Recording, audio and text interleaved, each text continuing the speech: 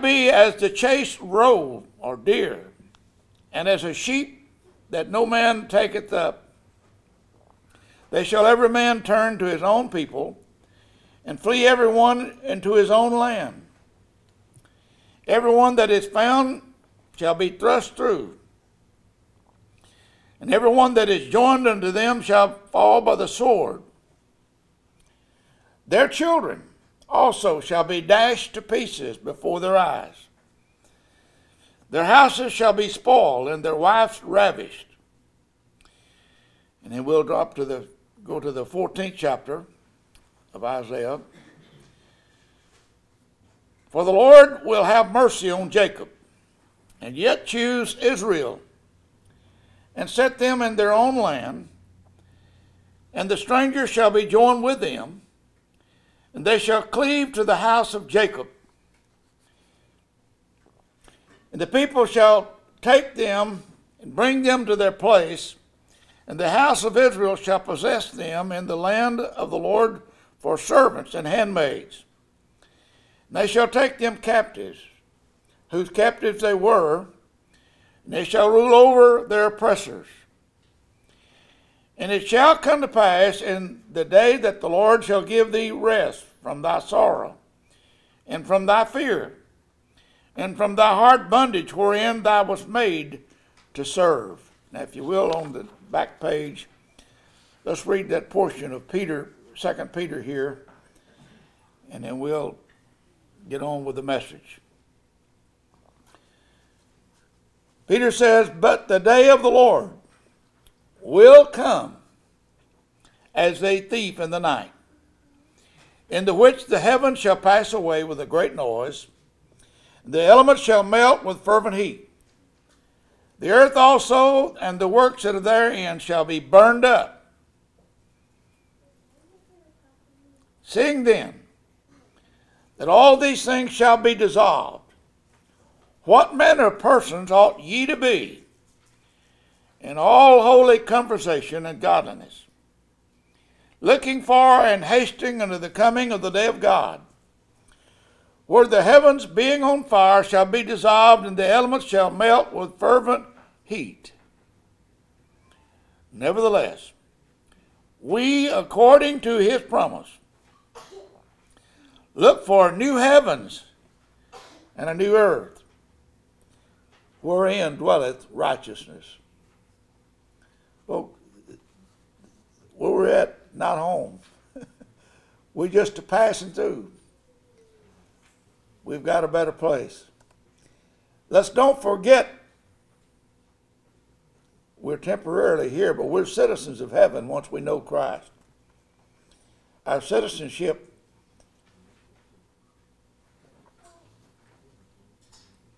is beyond this place.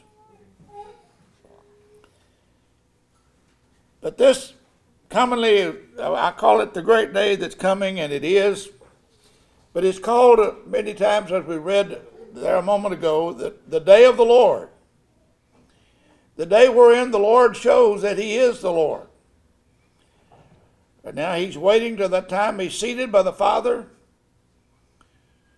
waiting for the time the Father says, "Son, it's time to wind this thing up." But he's seated by the right hand of the throne of God as we speak. But it's a day that he's going to come and execute judgment on this old earth. Folk, a storm is coming. God is a God of justice.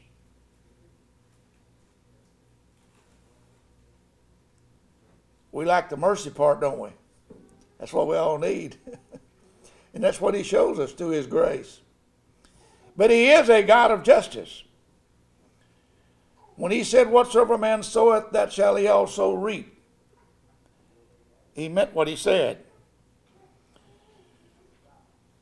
We see the evil and the wickedness that goes on today. I believe yesterday's paper reported the night before there had been 9 people shot in Houston one night. 3 or 4 of those had died, but 9 shot in one night. And that's just here.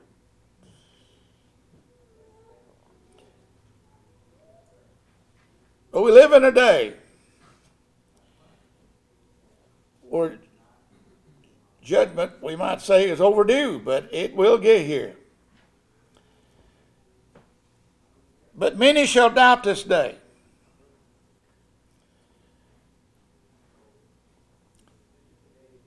The Bible says there'd come in the last days scoffers, walking after their own lust, debunking the idea of God's judgment. But this generation today, as the Scripture identified them, are willingly ignorant. They choose to be that way. They don't want to know what God says. Therefore, they just say, I don't believe that God stuff. Just leave me alone. In that case, it's better to leave them alone. Because one of these days, and sad to say, it'll be too late. But it says those people that were scoffers would be walking after their own lust. They willingly are ignorant. They choose that. But it's going to be a day of wrath. Isaiah 13, verse 9 tells us that. It's going to be a day of wrath. The Lord shall punish the world for the evil that is. He's going to punish the wicked for their iniquity. And folks, that's spelled out. In the last times is called the time of Jacob's troubles.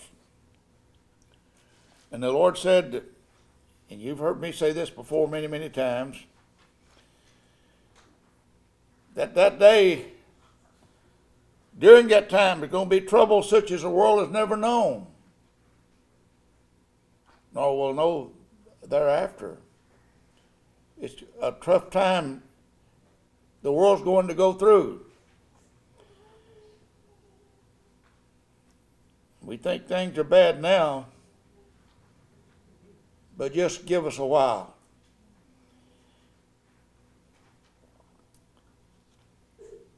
But in Revelations, if you will, on the back of your page again, Revelation 6, verse 14.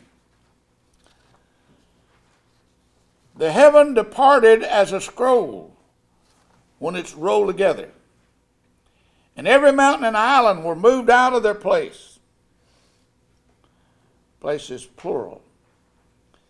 And the kings of the earth and the great men, and the rich men and the chief captains, and the mighty men, and every bondman and every free man hid themselves in the dens and in the rocks of the mountains. And they said to the mountains and rocks, fall on us, and hide us from the face of them that sitteth on the throne, of him that sitteth on the throne, and from the wrath of the Lamb. And if we won't take time to read it, but the Scripture says that during that time that men will seek death and will not find it for a 5-month period. That some can't even commit suicide to get away from it. Well, folks, it's going to be rough. Nothing hid from the Lord. And we ask the question, why?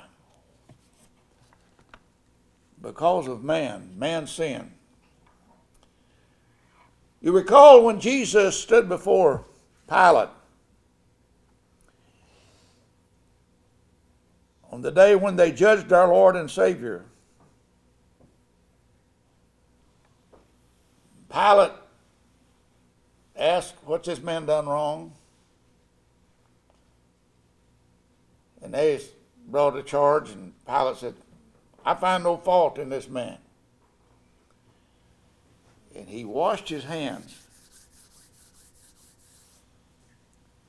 and said to those folks, the Jews, the Pharisees and Sadducees,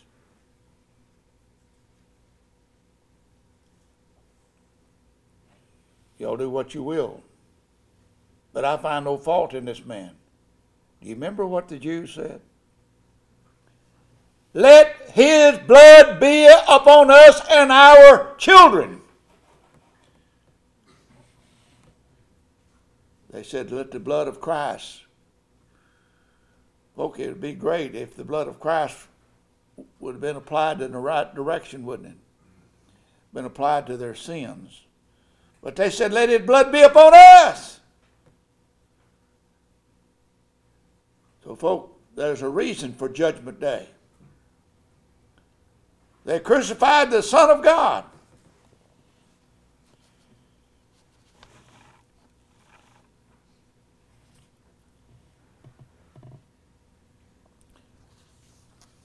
Well, Joel tells us, in Joel, the 3rd chapter, it's not on your paper there, but I'm going to read the first 2 verses of Joel chapter 3.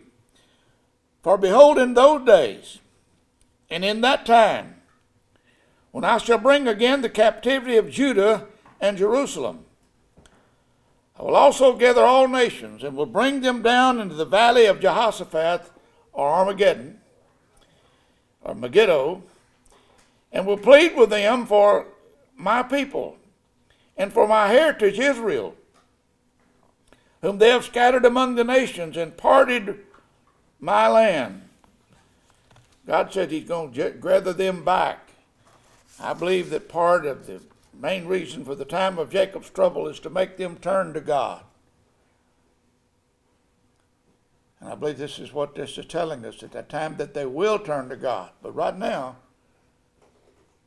don't feel sorry for those Jews, because they are rejectors of Christ.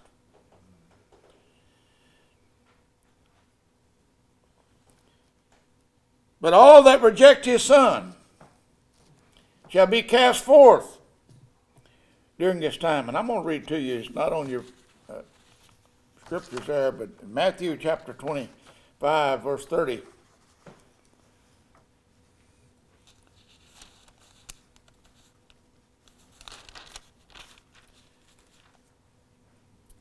And cast ye the unprofitable servant into outer darkness, and there shall be weeping and gnashing of teeth, when the Son of Man shall come in his glory, and all the holy angels with him.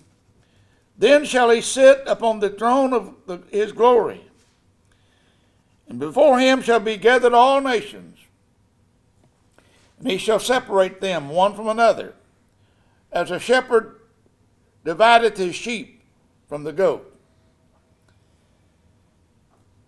And he's going to judge them accordingly to what they've done with Christ.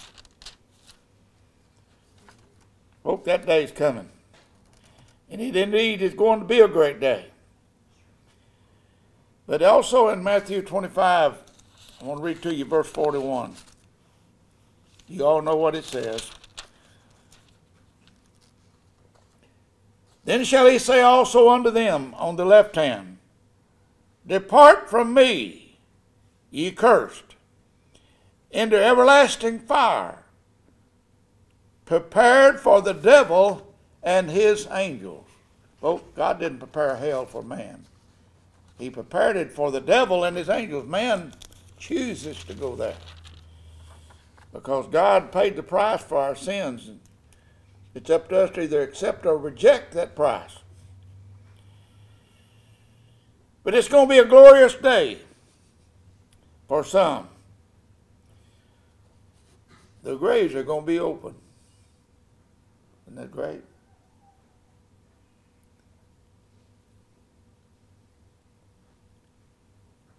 That's why it's going to be a great day of the Lord. He shall come back to be victorious and set up his kingdom. If you will, look down on your page again, Zechariah chapter 14, verse 4 and 9. And his feet shall stand in that day upon the Mount of Olives, which is before Jerusalem on the east. And the Mount of Olives shall cleave in the midst thereof toward the east and toward the west. There shall be a great valley, and half of the mountain shall remove toward the north, and half of it toward the south. And the Lord shall be king over all the earth. In that day shall there be one Lord, and his name one. What a great day that's going to be.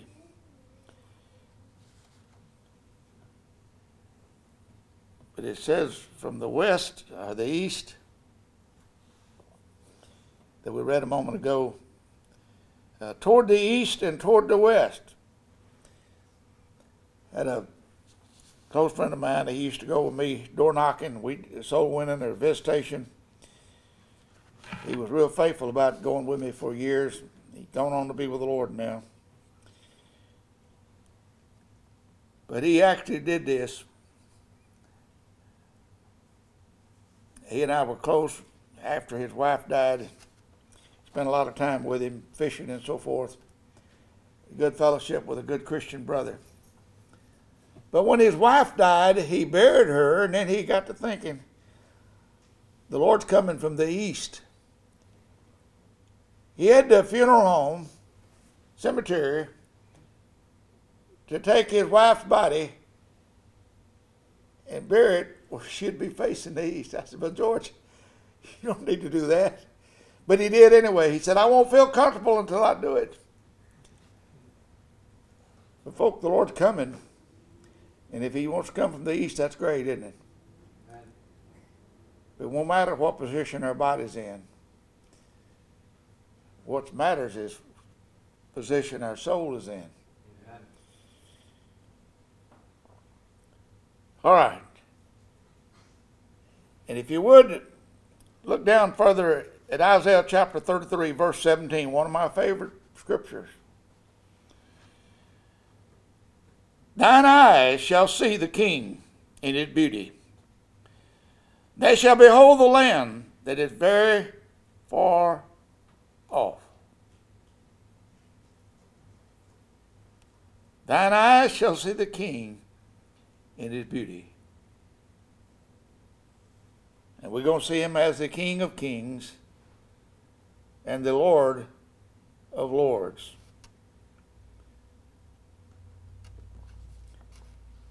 And if you would, look at the last scripture, Revelation 20, verse 6. Blessed and holy is he that hath part in the first resurrection. On such the second death hath no power. What we're going to be doing in the millennial reign, this right here tells us. But they shall be priests of God and of Christ, and they shall reign with him 1,000 years. Folks, 1,000 years is a long time. But the Lord's going to have his kingdom set up on this earth as he's promised. He's going to sit in that Jerusalem.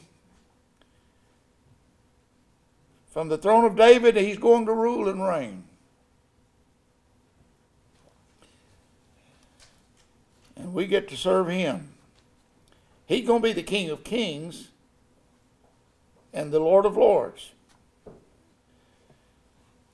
Now, the question really is, when all this takes place,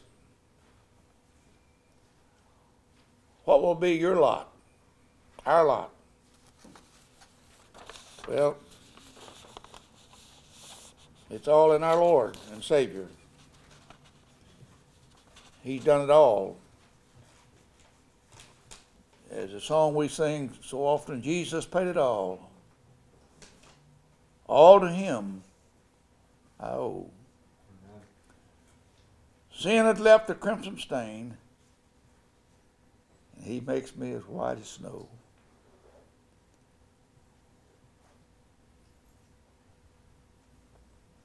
And folk, because of his blood, his love for us,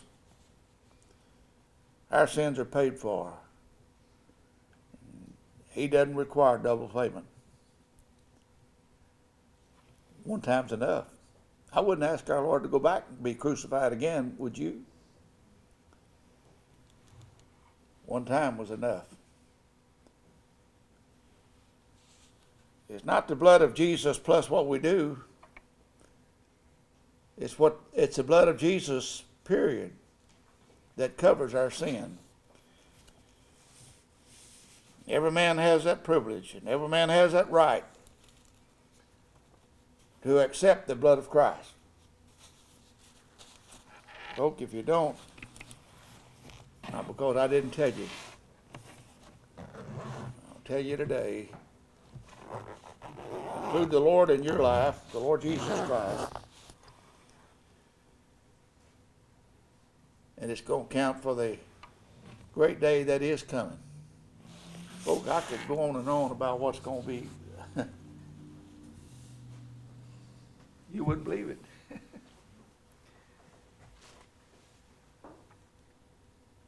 But all these things we see wrong, the Scripture says it's going to be made right.